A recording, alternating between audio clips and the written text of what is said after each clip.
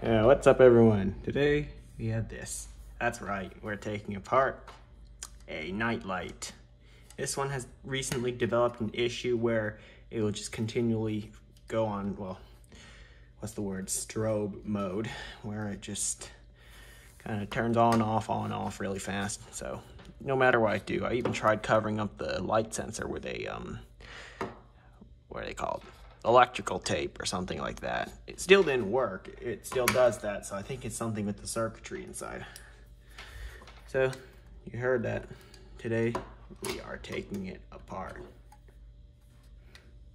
Oh, we have an interesting screw type, but thank goodness I have my iFixit Manta toolkit from ifixit.com. Really good toolkit. It contains everything you'll need to disassemble, fix, whatever. Really, anything. I use it to fix everything I have, or take it apart, or build it. I've used it to build many computers. Alright, we need a triangular shaped screw. This is not, at least in my opinion, triangular shaped. Let's try to find the triangular shaped one.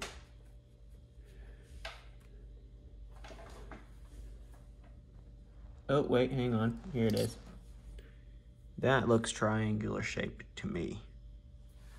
So we'll need the big screwdriver. See if this works.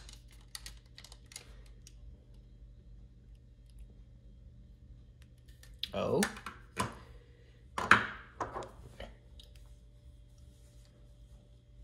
Okay, so these are more like the Y-shaped screws. Let me try a smaller one. This might be too big.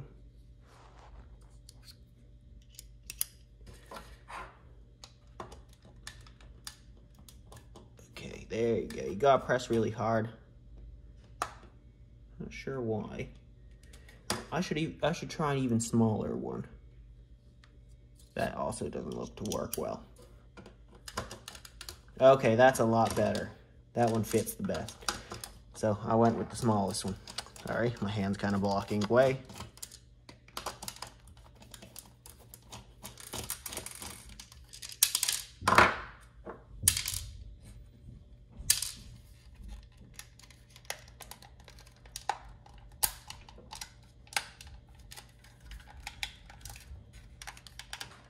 Okay.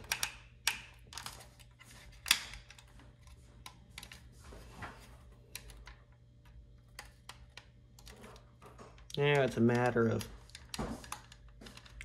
removing the back part from the front.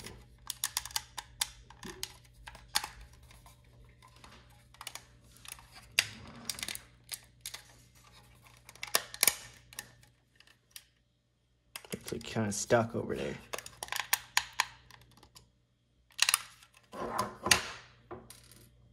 This front part came off. That knob you used to slide from left to right.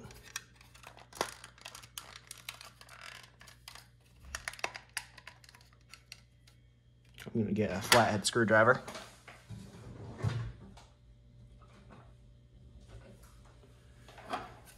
That should do the trick.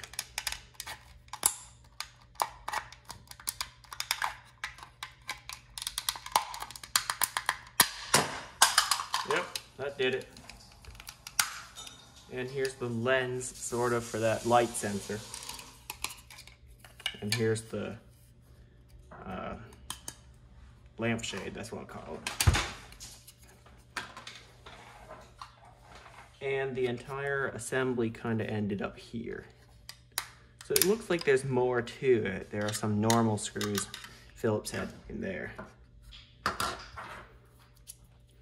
Which means I can probably put this one away and switch over to a normal PH0 type. One there. Dump that in the parts tray. And another one right here.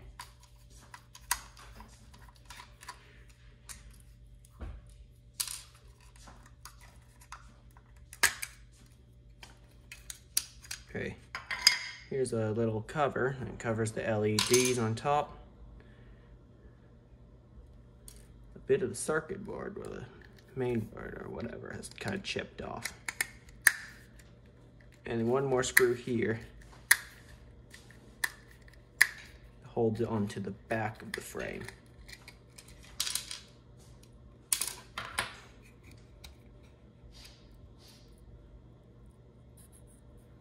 Well, here it is. Not sure how many volts the LEDs use, but we can try a 9-volt battery. Try powering it. There's the slider that adjusts how bright it is or how sensitive to light it is. Capacitors, a fuse, some resistors. Ooh, a microchip. Everything's got a microchip on it nowadays. Right, we're gonna try to power it with a 9-volt battery. This one is supposedly full. Just got it. Some I bought. Let's find out. Definitely not that way.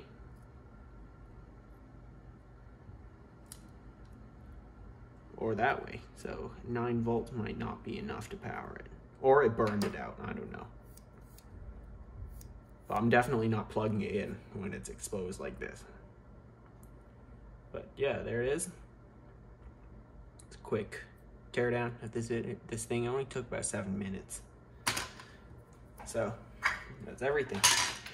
Thanks for watching. Hope you found this slightly enjoyable, even though this was one of the more boring teardowns of this channel. It's not a repair video. When I say this, I want to start saying this at the end of all teardown videos if I remember to. It's not a repair unless I say it is one.